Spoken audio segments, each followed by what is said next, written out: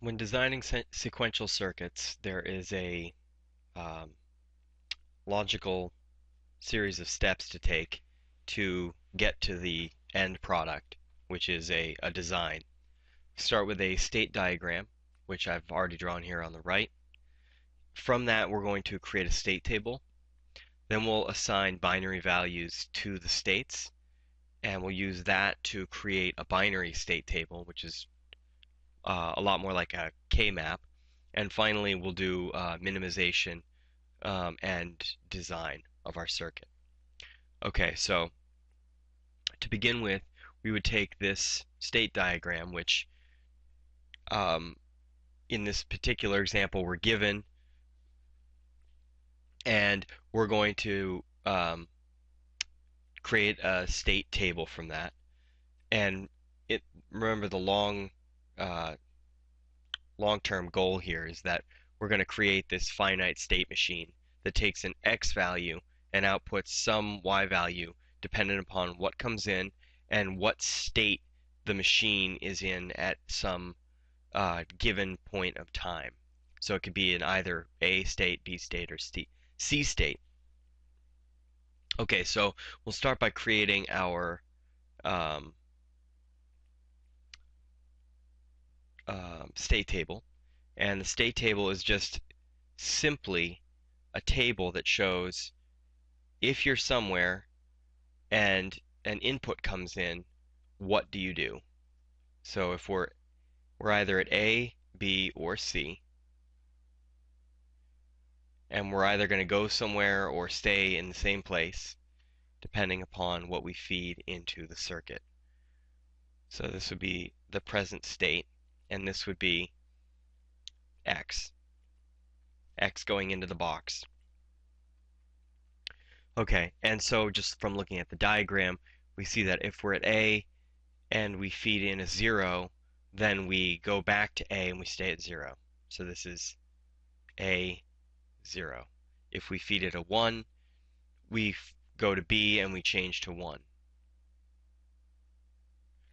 If we're in B and we feed a 0 in, we switch to 0 and we stay in B. So we go B, 0.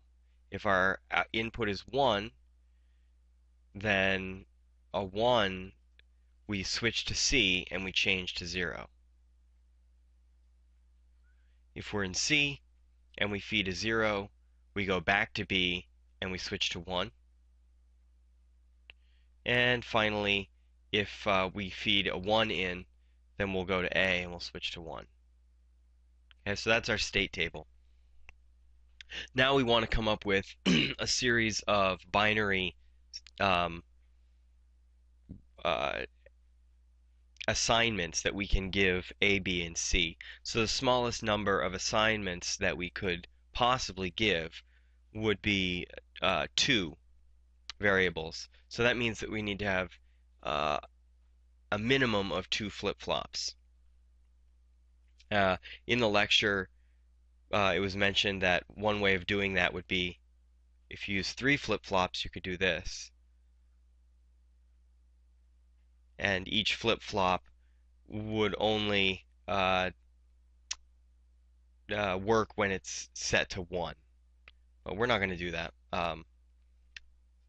We'll use the method that we used in class, which was to assign 2 flip-flops, Q1, Q0, and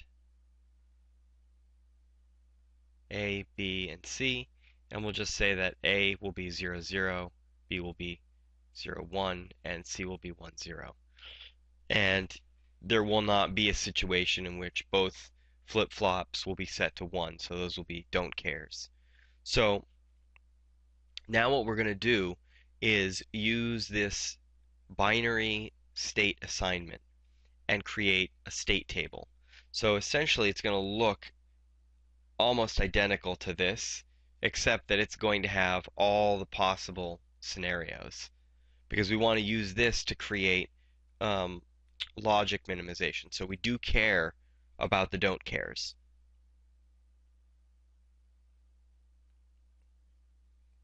Okay, and there are going to be three, I'm sorry, um, I'm getting ahead of myself here. We'll create our state table first, binary state table. And all we really do is we just switch in Q1 and Q naught and X, and wherever we see an A, we'll feed in a 0, 0, a B, a 0, 1, and a C, a 1, 0. Okay, so just looking up here, I have this is 0, 0, 0, 1, 1, 0, 1, 1. Not quite a K-map yet. Okay, A is 0, 0, so this is 0, 0 slash 0. This is 0, 1 slash 1. This is 0, 1 slash 0. This is C 0, so it's 1, 0 slash 0. And B is 0, 1, 0, 1 slash 1. And A is 0, 0 slash 1. And then down here we have don't cares. Okay, from this we now want to feed in our um, we want to create our um, expressions for each of the different variables. There are three variables here.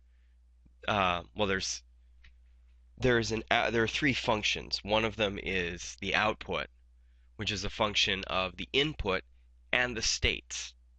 And then each of the states are a function of the input and the present state. So the next state for Q0 is a function of its current state plus the current state of Q1 plus the input. Okay, so we're going to create three K-maps,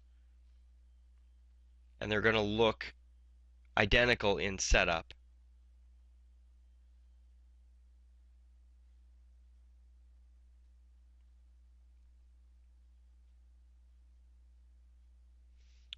Okay, 0, 0, 0, 1, 1, 1, 1, 0.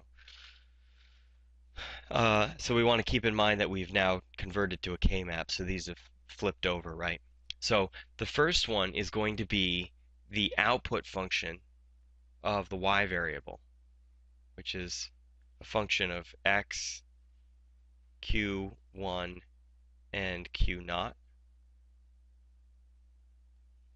And when we put it together, we're going to look at, these are the outputs here on the bottom of the slash. So we want to look at all the places where in this binary state table we get a 1. These are don't cares. And we get a 1 here and here. And we get a 1 here. So when we do our logic minimization, we'll get this will reduce to Q1, or not Q1, not Q0, and X.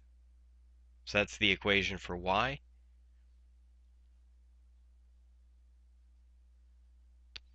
The equation for Q1 next, again, dependent upon all of the same variables. Now we just look on our binary state table at where does, what are we doing? We're doing Q1, right? Where does Q1 equal 1?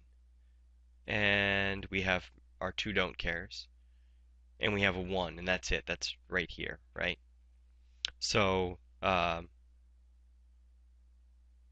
that is going to minimize to, let's see, this is 0. It's going to minimize to Q naught X. Okay, and then finally,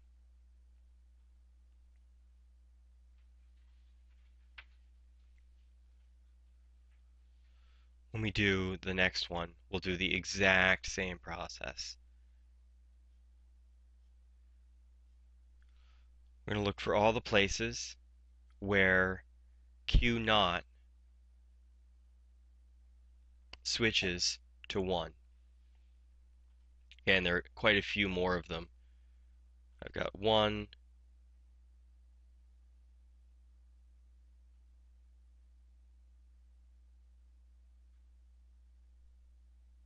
and wait a second, Q, I'm sorry, Q naught, 0, 1, 1,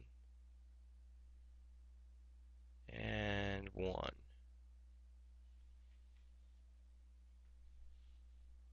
Okay, so now we'll do logic minimization. We get this, we get that, and we get that.